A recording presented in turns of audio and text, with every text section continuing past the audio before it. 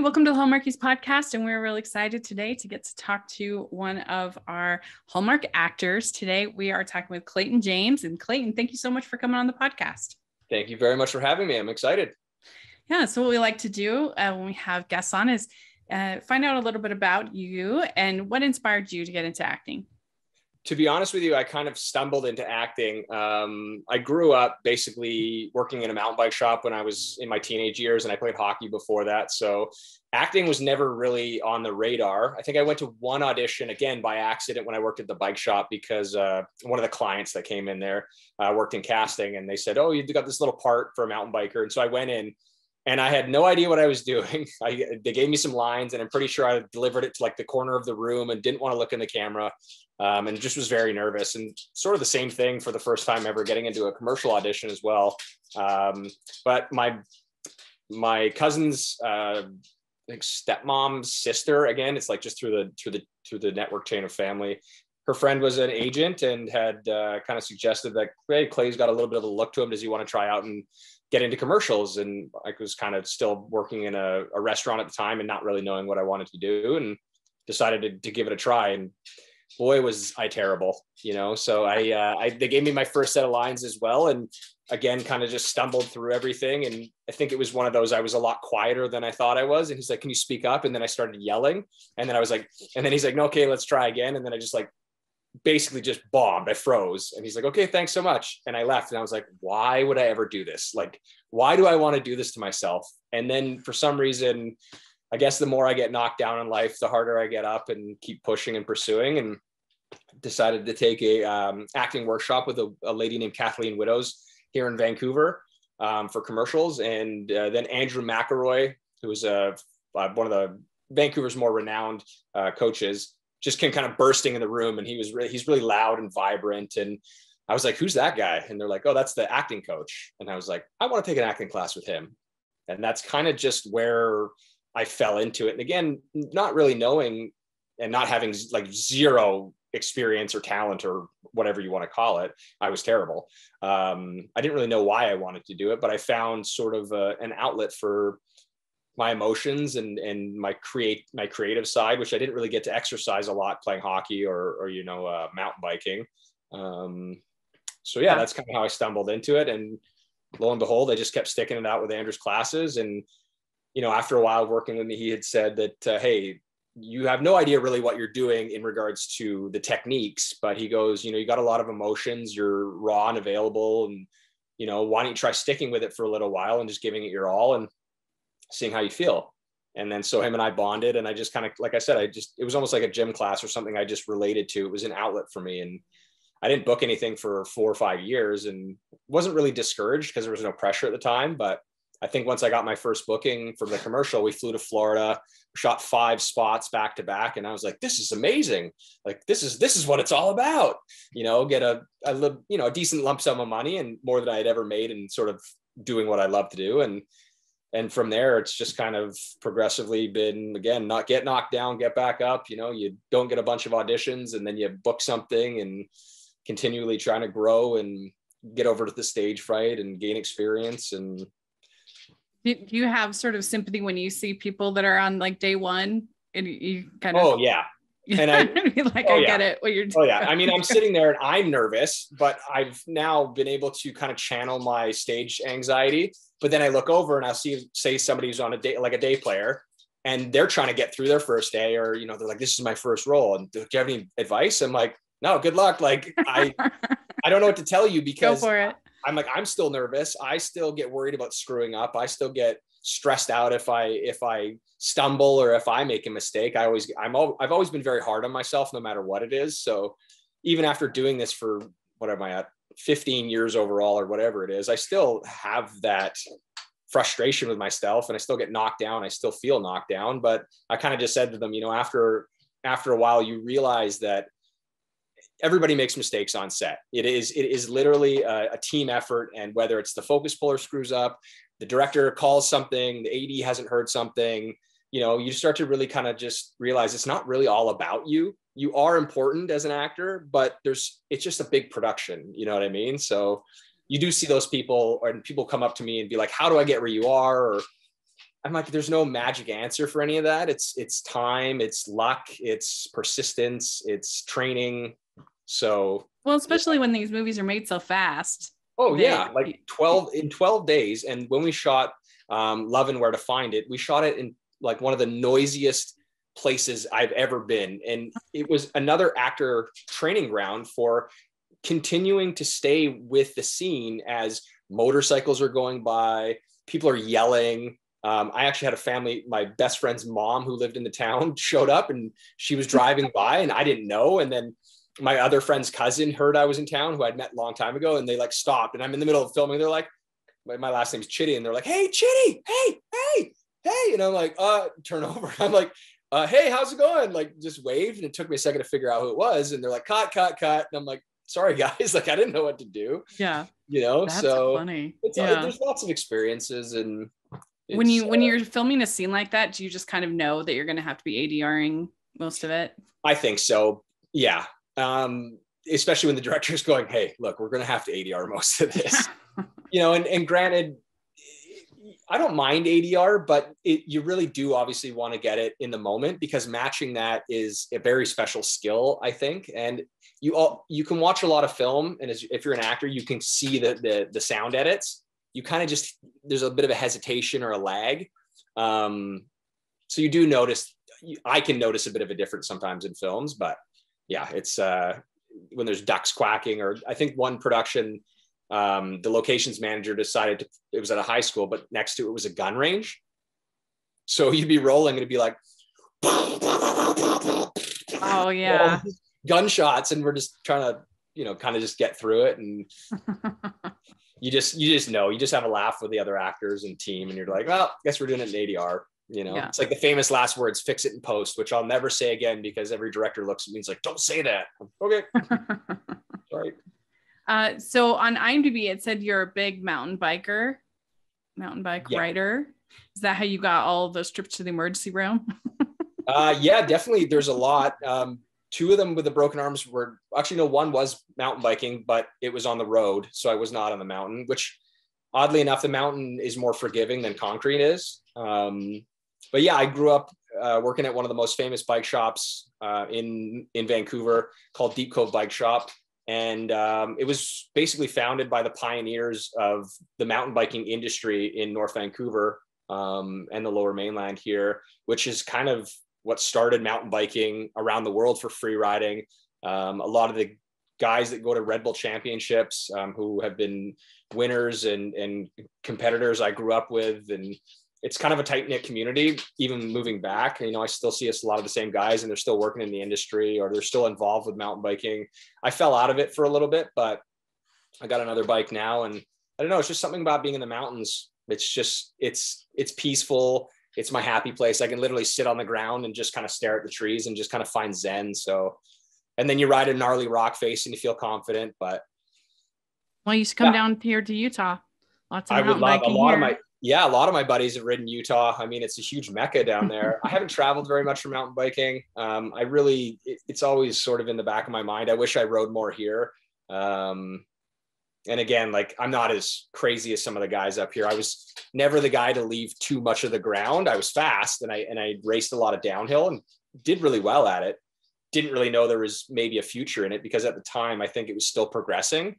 I mean, now you can look at guys who are going to go compete in World Cup downhill, Red Bull, free riding, all that kind of stuff. There's the ability to sort of make a career out of it. But, even in the Olympics, I think now. Oh, really? I think so. I could be wrong. That does not surprise me at all. I mean, it definitely should be an Olympic sport. It's a very aggressive, awesome, fun sport. So I wish I did it more. But as you progress in life, there's other things that take over, and I don't do it as much as I wish. But Utah, I would love, if I could take some time off and ride a bunch of different places, which again, it's on my bucket list. Utah would be up there for sure. I would just need somebody to show me around, because we have more national parks than any other state. That's amazing. Utah, so. Really? Oh, we do. Yeah. We were living in LA, and I wanted to explore the US more. So when we move back down, I'm definitely going to take some more road trips and try and venture out a little bit more. Mm-hmm. Well, so the first time I remember seeing you was on The Sweetest Heart. Yes. And that was a fun movie. I enjoyed that. It had such Such a nice cast. I like that it kind of had 3 relationships they were following. Yeah, exactly. Yeah. The people who had been together, the young sweethearts kind of figuring their stuff out, and then Chris and now I'm drawing a blank. Julie. Yeah. Yep. Chris McNally, Julie, and then Tammy. And were you with Tammy or with Andrea? I can't remember. You were with Tammy. Tammy, yeah, exactly. Yeah, Tammy. You and Tammy, and then and you were the couple that had just gotten married, right? Yeah. Which was like, once in my experience, once people that haven't been single for a long time and then get married, they think they have all of the great advice to tell their single friends. Hey, not me. I dated a lot, but I was definitely more the single guy throughout my life, and I got married, and I literally, even right now, I'm just, I have no advice. I seek advice from my single friends sometimes, which is not the best advice. Well, I always feel like saying, I knew you when you were single. We were friends. Yeah. You're not like some kind of love expert now. I know. All of a sudden they fall into a relationship and they know everything. They've read 3 love books or 5 languages of love. And I mean, I have no advice on it. I don't think the only thing that I've gained in my marriage is, but one, that we're both only children, and that we're both learning how to give and take, because we're just both used to kind of having our way. And we're both alphas. So, there's a lot of standoffs in the sense that, I'm not going to back down from this, or she's not going to back down from that. And then after, you kind of have a laugh about it and just realize that we're just both being stubborn. And but yeah, those people who all of a sudden are single for forever, have no advice. And then they've had a relationship and they've been married for a year, and they're like, well, you need to do this. Yeah. Or, my experience, just like, okay, sure. We'd like to take a second from this episode of the podcast to celebrate our sponsor of this episode, and that is the Hallmarkies Patreon. Do you love Hallmarkies podcast? Do you want an inside scoop into what happens on the podcast? Do you want early access to episodes and loads of cool perks? Now is the time to become a patron of Hallmarkies podcast. By becoming a patron, you get to access our patron Facebook group. You can request episodes or even be a guest on the podcast.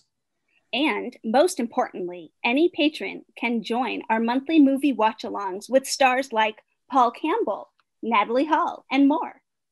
It's as low as $2 a month to join in and become a special part of the Hallmarkies family. Please consider, and we will love you forever. Go to patreon.com/Hallmarkies. That's patreon.com/Hallmarkies. Let's move on. Let's talk about When Calls the Heart. Sure. So that must have been pretty exciting to get to be a part of that show. Yeah. I mean, I kind of knew, I think I was on before Chris had joined up, but I knew Chris. I've known Chris for a long time, just through mutual friends. But I auditioned for, I believe it was Martin, one of the directors in the room. And at first it just said a small recurring role. And again, just showing up as the town blacksmith. I had not really known too much about the backstory of When Calls the Heart, but I had previously worked in construction or the art department with the film industry in Vancouver for about 12 years. We were creating like foam sculptures and all that kind of stuff. So we had originally built the mine shaft in the cave for the movie, which was before the TV show had even aired. So I was a little bit familiar with the name of it and the location. But yeah, it just booking that role was so cool, because I'd already known that the cast was such a good ensemble together. I knew that the crew and the cast, everybody got along. It's one location, it had vibed really well together. And so the first couple of times I showed up, I think I had like one line here and there, and always laughed about it, because whenever you get on a show, you obviously want to grow apart and kind of become more a part of the show than not. But through the couple seasons that I was on that, my character started to grow more of a storyline and be a bit more involved in the town and the friendship with Aaron Buckle's character, for his wedding, for Jesse's wedding. And and then just, realizing that it's such a great little family that they have going on there. The cast they blend so well together. Kevin and the other character, I'm sorry, pardon me? Pascal, yeah, exactly. Like they have such a great work camaraderie. They're so funny together. And I know Cavan's wife, because I worked at the casting department that she works at, and just, it's just nice to walk onto a show that's easy and that everybody gets along and everybody's having fun doing it, because you go into some productions and it's just people are ripping their hair out and the actors are stressed out, the director's stressed out, the crew's stressed out. And you kind of just go, why are we doing this? It's a beautiful thing that we can create these products for people and these movies and storylines from the writers, and everybody has a hand in it. It's like I said before, it's such a big machine that when you walk onto a set that everybody's just happy and it works well together, it just makes work and life so much easier. I really wish that I had gotten to stick around. I don't know really what happened there, but it still blows my mind how they were able to edit Lori out of that season. I don't know how they were able to do that. I think for me, she was nothing but kind. Everybody had such nice, great things to say about her, and it's not my place to speak on what I had heard through the grapevine of why she had exited, aside from the troubles, which, we all know about. But she was very kind to me, always laughing. Everybody spoke so highly of her. So it was really hard to see that, she was painted as this monster when really, maybe they made bad choices and it wasn't a legal thing to do and whatever, but for work, she was great. I mean, it was just, and then seeing the edit and changing and shifting of her kind of just vanishing. But I just couldn't believe that they were able to pull it off. Like how you can, like a major character, how do you completely eliminate them? But they did. I thought that was unbelievable. Yeah, I think Hollywood has no rules, and you watch shows and then all of a sudden the character's replaced by somebody completely different playing the same character. That actually happened to me on Arrow. It wasn't my choice. I booked a small recurring role, excited. I shot the one episode, it kind of went away, and then they called me back and they're like, they're bringing your character back. I'm like, oh, great. And then they had mentioned that it might be going to somebody else. And I said, how is that possible? They already established my face. And they said, well, he's a vigilante and they might not show his face. And I'm like, okay. And then I didn't get the role. It went to somebody else. So there's no surprising me in this business. Yeah. That's for sure. Yeah. Well, so you have 2 movies coming out in January. Very exciting. So we have Don't Forget I Love You on Hallmark Channel. So why don't you tell us a little bit about that film? So I was super excited to work with Christy again, the director, because Christy had hired me for Her Infidelity, which was my first movie that I had ever filmed and been given a larger role in, which was fantastic. And she was great to work with. So I was excited to work with her again.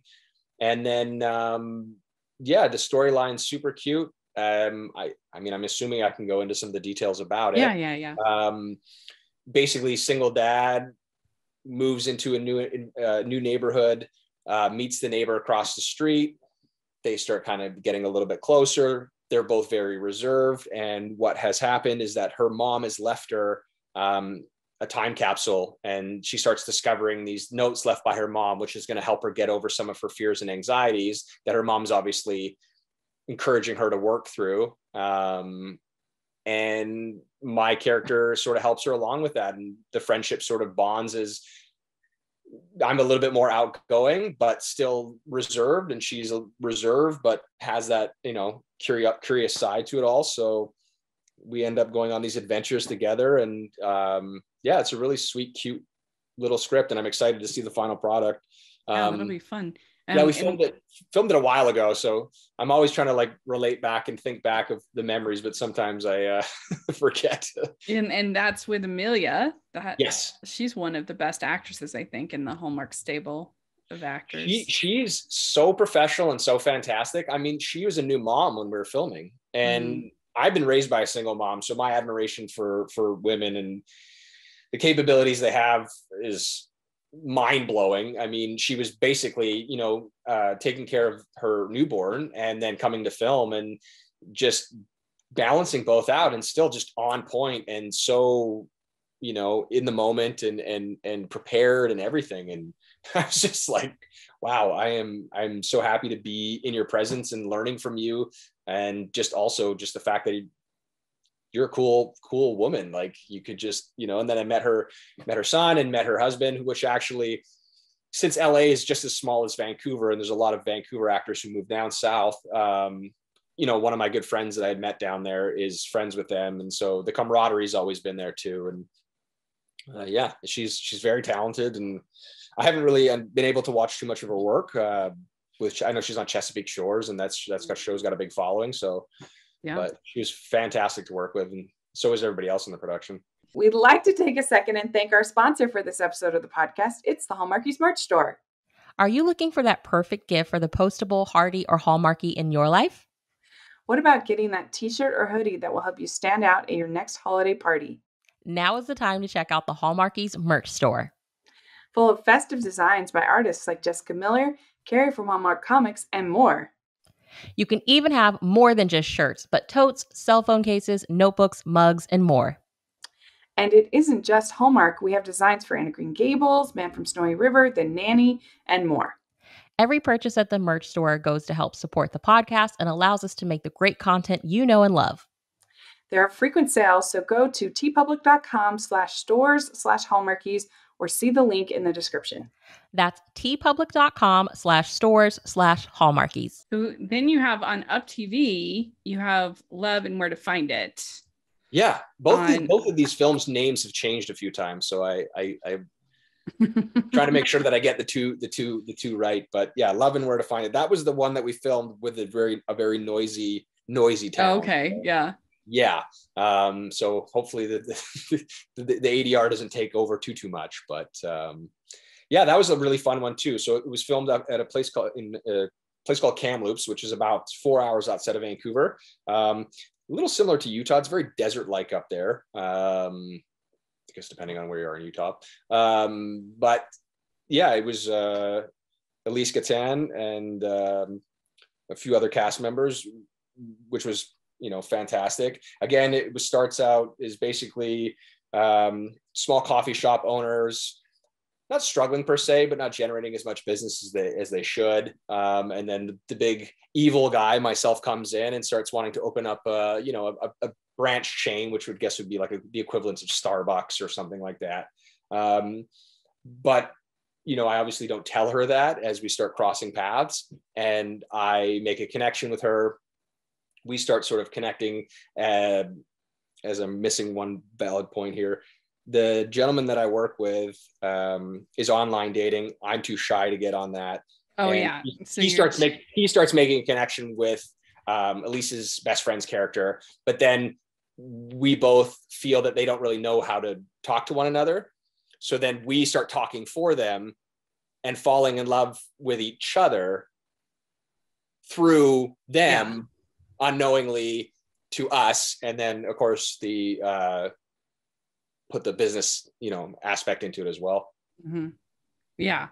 I've actually seen this one. I thought it was cute. I enjoyed it. Yeah. I got a screener, and I liked the kind of the rivalry of the competing cafes and everything. Yeah. It was, and the DOP on it was fantastic. I mean, the lighting and the setups that they were able to get, and the storyline is it's a really cute, fun film. And I'm glad that you've seen it. And I'm glad that you like it, because I have yet to see it. But when I saw some of the clips on ADR, it was really well, just really well lit. There's a few good scenes in there that I was really impressed by, and just it sets with the moment and the tone and everything like that. So I'm really excited, and I hope people enjoy the film, and I'm very glad you did, and I'm glad to hear positive feedback right away before it's even been out. So all right, well, we like to end our interviews with some fun, silly questions. So sure. All right, what is the best ice cream flavor? My wife and I just found Haagen-Dazs salted caramel ice cream, and that does not last very long in the house between the two of us. And then runner up to that, and I'm not firm on Haagen-Dazs. It's an easy go-to. It's coconut and coconut lemon. I think it is coconut lemon. Yeah. That sounds good. Those are good go-tos. Yeah. All right. What is your favorite color? Oh, I always say I'm a shades guy. Black is usually my favorite color, but if I'm going to like a color, probably go with red. Okay, good. But I don't wear a lot of red. Well, at least it's on brand. It's, Christmas color.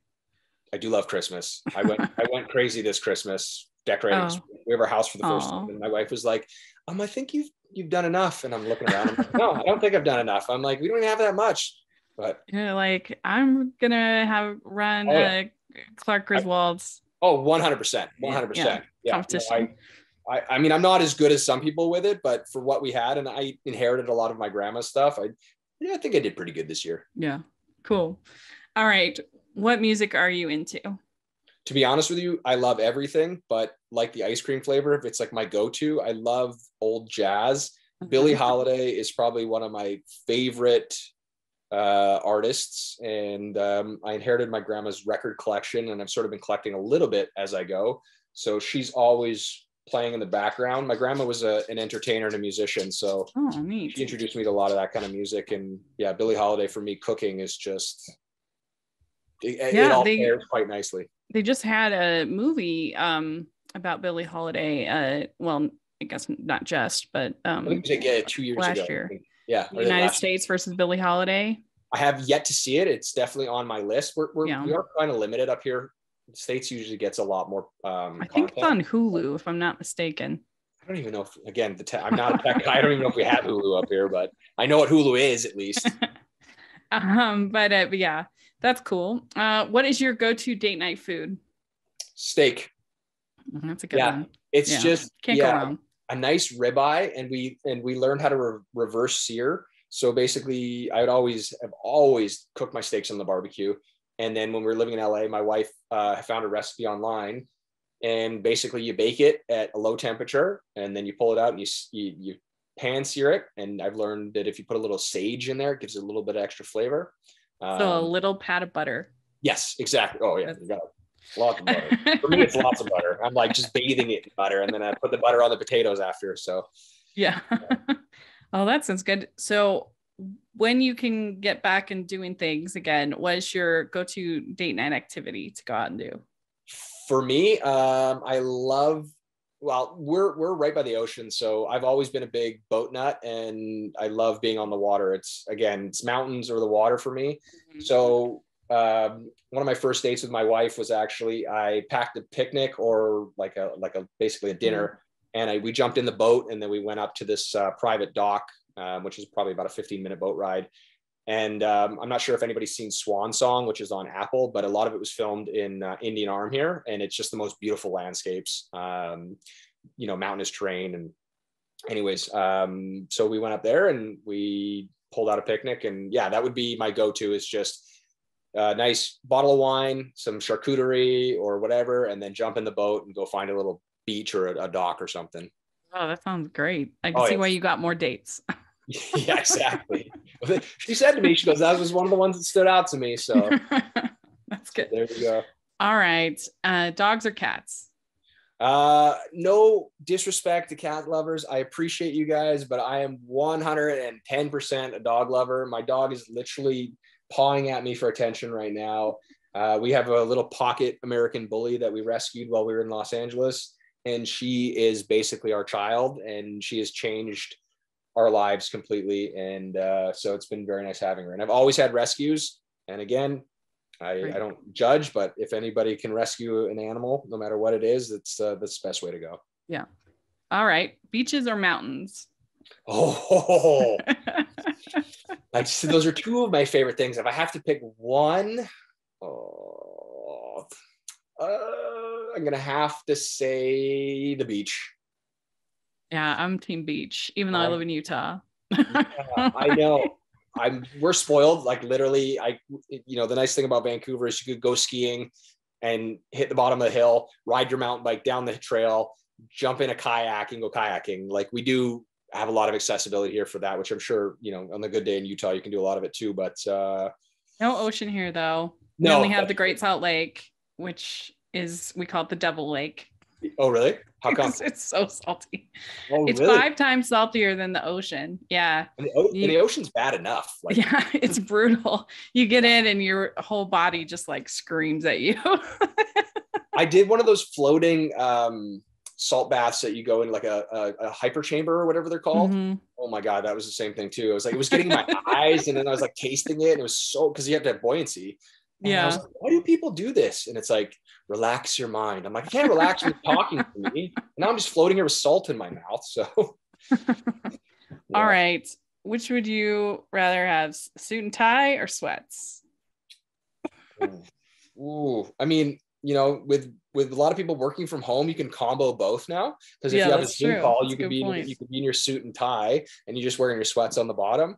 But I don't have to wear a suit and tie very often, so I would go suit and tie, just because. Yeah, I love that. Especially now, I feel like if I'm in a fancy dress, that means I'm like doing something and not in the house. Even having to do my hair or trim my face for this, I was like, yes, I got something to do. I get to trim my neckline and clean myself up a bit. Yeah, even self tapes. I mean, when COVID first hit, and we were in quarantine for so long. I think the first self tape came out, and I did my hair, and my wife goes, "Oh, there you are." Like we just forget, because we're not going out anywhere. And I know we had all these like mountain men. yeah.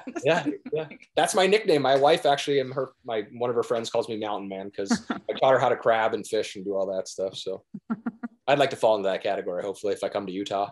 Yeah, there we go. All right, we already answered this, but your favorite holiday? Christmas. Yes. And now that there's so many more Christmas movies, like I think Hallmark had 47 this year, and Lifetime, and then Netflix is like, it's endless content now, which I love and dislike all at the same time. But it's a great holiday, and I get to decorate and just be happy, and drink a little red wine every evening because I got nowhere to go, and have fun. Yeah. All right. What is your favorite Hallmark or romantic movie? Oh, wow. I mean, the Hallmark content for me is always just fun, and it's a good watch. Romantic, I like something you got to dig your teeth into. I don't even know if Blue Valentine is considered a romantic movie, but it's gritty and sad romantic. Yeah, I like sad romantic. They break up. It's about them. It's about the end of their relationship, right? I know. I haven't seen it. I don't know. I like it. Yeah, it's a gritty. It's fine. You can answer it however you define it.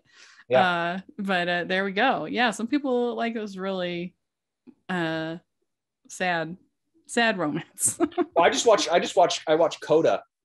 Oh, so good. Yeah, I was bawling my eyes out. And again, like I like those movies too. I like the feel good movies. I mean, as an actor, you'd have a balance. Yeah, it's cheesy to say, but I do like watching everything. But I like watching movies that I don't feel pushed. Like Coda didn't push me to feel an emotion. It's just you kind of relate to it in some ways, and then you're kind of you don't understand it in others. And that's it. There you go. That's my latest favorite film. That's a good pick. I loved Coda too. So with you there. Yeah. Well, very good. You answered all the questions. Yes. Thank you so much for coming on Talk with us. We really appreciate it. Thanks for having me. That was awesome, and I really appreciate it. And I look forward to speaking with you again sometime. Yeah, definitely. And do you have social media you want to share? Yeah, I just changed my Instagram to I am Clayton James, because before it had a lot of underscores. Apparently there's a few other Clayton James out there. And that I believe is it. I'm not very good with technology, so Twitter is, I don't even know how to use Twitter. Well, you're probably better off. Twitter's kind of a mess. Is it? But, but you can find me at Rachel's Reviews, all of our social media, iTunes, YouTube, and on Rotten Tomatoes. So check that out. And also make sure you follow the Hallmarkies podcast, all of our social media. And if you are listening on iTunes, please leave your ratings and reviews, 5 stars. We really appreciate it so much. And if you're watching on YouTube, please give this video a thumbs up and subscribe to our channel.